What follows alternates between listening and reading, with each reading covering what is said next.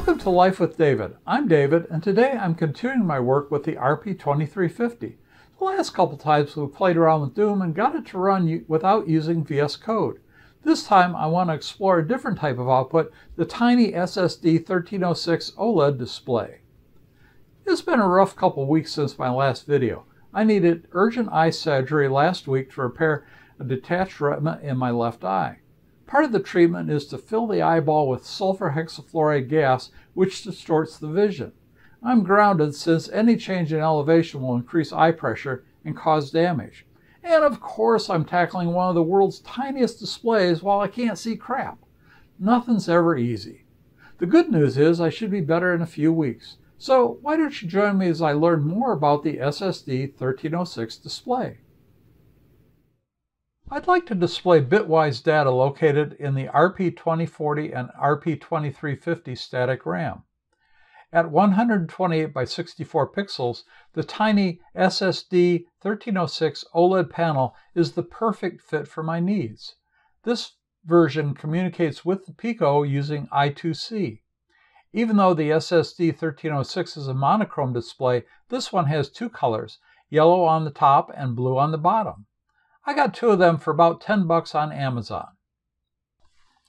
Each pixel of the SSD1306 is individually controlled by a corresponding bit in the 1K of display RAM. The display is organized as 8 pages of 8 bits high by 128 bits wide. Each column of 8 bits is controlled by 1 byte of data. The least significant bit of the byte is at the top of the page, while the most significant bit is at the bottom. There are 3 different ways to write to the display RAM: page addressing mode, horizontal addressing mode, and vertical addressing mode. The page addressing mode is kind of like random access that's more suitable for targeted data. The horizontal and vertical addressing modes are more of a streaming mode where large blocks of data can be easily transmitted at once. Other control modes allow sprite movement, scrolling, and brightness control. The SSD1306 is extremely flexible, and as a result, it can be a bit cumbersome to use. However, Raspberry Pi has simplified the process by providing the example SSD1306_I2C in the Pico master examples directory. I'll start with that example and then frankencode it to get what I want.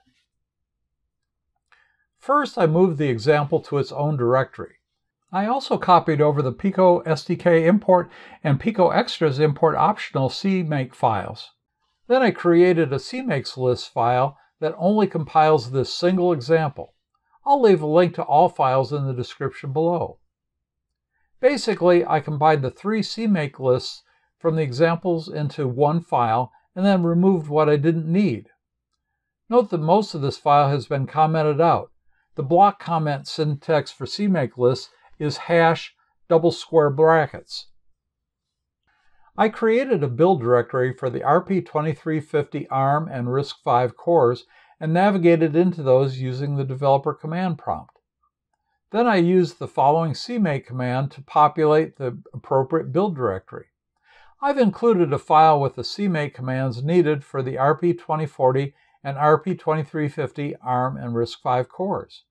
Remember to always start with an empty build directory before you run CMake, otherwise the cache will just recreate any error you're trying to fix. After the CMake command finishes, enter nmake. This will compile and link the file and create the UF2 file to download into the Pico. To use the SSD1306 with the Pico, we'll need to wire up the I2C data, clock, and power lines.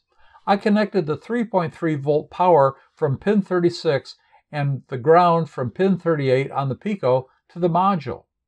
I'll get the I2C data from pin 6 and the clock from pin 7. Now we're ready to try it out. As normal, plug the USB cable into the Pico with the boot select button pressed and drag over the UF2 folder into the Pico. After a moment, the screen will blink 3 times and then a short demo highlighting the text, line drawing, and sprite scrolling capabilities will start. Okay, let's figure out what we need. I want to create a mini Blinkenlights display similar to old school computers. This will include one 16-bit display, and 4 8-bit displays, complete with separators every 4 bits. I'd also like 2 4-digit and 1 2-digit hexadecimal display. Let's review how the example program works to help develop our strategy. At the beginning is the SSD1306 initialization routine. This is not trivial. For instance, you need to set the size of the display, initialize the charge pump, set clock frequencies, addressing modes, and pre-charge periods. I'm not going to mess with this routine, at least not yet. Next, there are routines for displaying and scrolling the raspberries horizontally. The image of the raspberry is included in the header file raspberry26by32.h. I don't need those routines, so I'll comment them out. There's also a routine for drawing lines from one pixel to another. I won't need this at this time, so I'll also comment that one out. The SSD1306 displays only individual pixels. There's no built-in character set. The header file, SSD1306_fonts.h, contains an 8-bit by 8-bit character map for uppercase letters and numbers. The example program uses a couple of subroutines to assemble a 1K buffer that contains all the bits, and another sends the entire buffer via I2C to the SSD1306 at once. This example uses the horizontal addressing mode as demonstrated by this simulation. Bytes are written into the buffer, starting with the starting column. After one page is complete, the process wraps to the beginning of the next page. This continues until the end column is reached. For this demonstration, the starting column is at the top left and the ending column is at the bottom right. However, those columns can be wherever you want. To simulate blinking lights, I'll create 2 special characters, one for on and one for off. This allows me to write those symbols as a character string and will simplify mixing text and graphic. I also want to use a few other characters that are not included in the header file. So I decided to fill out the ASCII character set between the numbers and uppercase letters. I also added a few characters above the uppercase letters. This is where I'll add the special light on and light off characters. To make the characters, I drew an 8x8 matrix. The right side column and bottom row are left blank for spacing. Then I drew in the various characters in the matrix and converted each column into a byte with the least significant bit on top. I chose the caret to represent light on and the underscore to represent light off. For the initial attempt, I also used square brackets for lights on and off with separators in column 8. For a mock-up, I replaced the text with special characters. Here's the result. The square bracket for the separators worked well enough for a mock-up, but they became cumbersome in practice, so I went in a different direction. I'll get into that in a minute.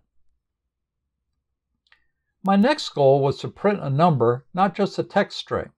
For this, I used the sprintf instruction in C. This can convert various number formats into a string, which can then be manipulated and printed as needed. Here I display both integer and floating point values. Another goal I have is to read and write to specific Pico memory locations. For this example, I'll store the integer num into location 20030000 hex of the Pico's memory, read it back as num2, and then display both numbers on the SSD1306. I'll initially set num and num2 to different values to demonstrate that the readback works. I'll create a pointer *pnum and initialize it to the desired memory location. I'll store num into the location pointed to by pnum and then immediately read the value back from memory and assign it to num2. I'll convert both integers into hexadecimal strings and then send them to the SSD1306. Here's the result. Finally, I want to convert a number to the Blinkenlights equivalent. In this case, I'll set up a string array of 17 characters, one for each bit of the 16-bit integer and one for the ending null. Then I'll set up a mask with a 1 in the most significant bit. To isolate each bit of the targeted number, I'll AND the mask and then shift it right. If the result is 0, I'll enter an underscore to represent a light off. Otherwise, a caret for a light on. Then, before I send the character string, I'll add separators to 3 locations in the buffer by using this subroutine, which writes the byte FF hex to the appropriate page and column of the buffer. I also added some formatting to the top line of the display, where I mixed text with the numbers that I read from memory. As you can see, we can now read a character from memory and generate its binary representation. Of course, because this is risky business, I have to compile and run the demo on the Pico 2 Hazard 3 cores.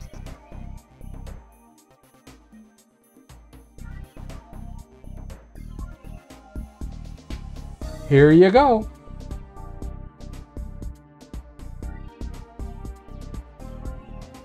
Thanks for joining me today. This time we dove into the SSD1306 OLED panel.